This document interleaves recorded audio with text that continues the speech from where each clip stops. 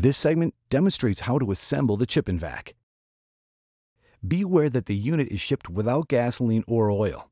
After assembly, refer to the separate engine manual for proper fuel and oil recommendations. To begin, tip the cart back to rest on its rear. Next, align the wheel support and secure it using 8 5/16" nylock nuts and 5/16" washers.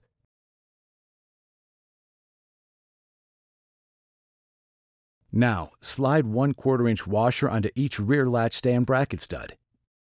Then align the latch stand bracket as shown and secure it using 4/4" nylock nuts.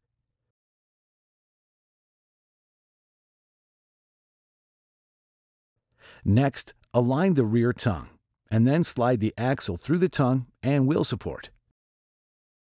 Then lock the tongue to the latch stand bracket with the latch lock lever and ensure that it is securely latched.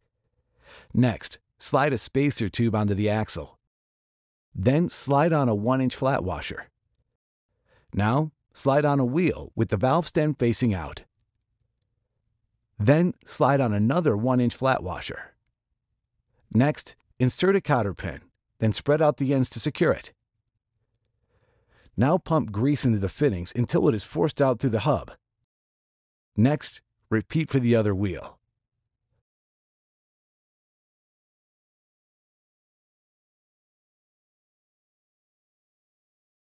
Then tip the cart forward onto its wheels. Now align the front tongue and secure it with 4 3/8 by 1 1/4" hex bolts, 3/8" lock washers, and 5/16" flat washers.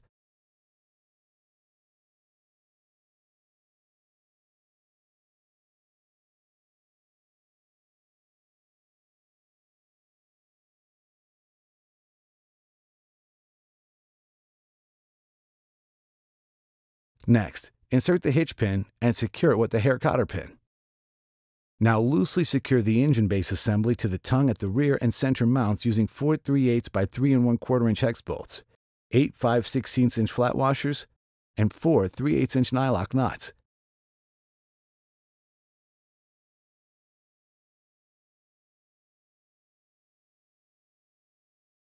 Then fully secure the front mounts using 2 3/8 by 1 1/4" hex bolts, 4 5/16" flat washers, and 2 3/8" nylock nuts.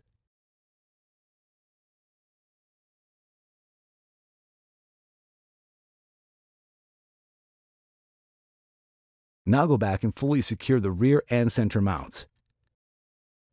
Next, align the elbow and secure it using 4 5/16 by 3/4" self-tapping hex bolts with 4 nylon washers. Make sure to apply firm pressure while turning to help start the threads. To align the elbow with the hard top, push the vinyl boot back into the opening. Then, loosen all 6 bolts securing the engine base a half turn. Now slide the engine base to align the elbow with the opening in the hardtop. Then retighten the engine base.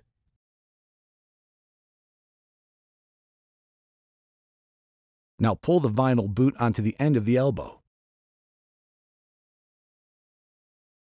Next, slide a hose clamp over the end of the hose. Then push the hose onto the adapter nozzle. Now secure the hose in place, taking care not to collapse the adapter. Then place the hose hanger rod into the bracket on the impeller housing. Next, loop the 25" tarp strap under the hose and hook the ends into the hanger rod. Now, tip the cart bed back. Then, align the chipper chute assembly.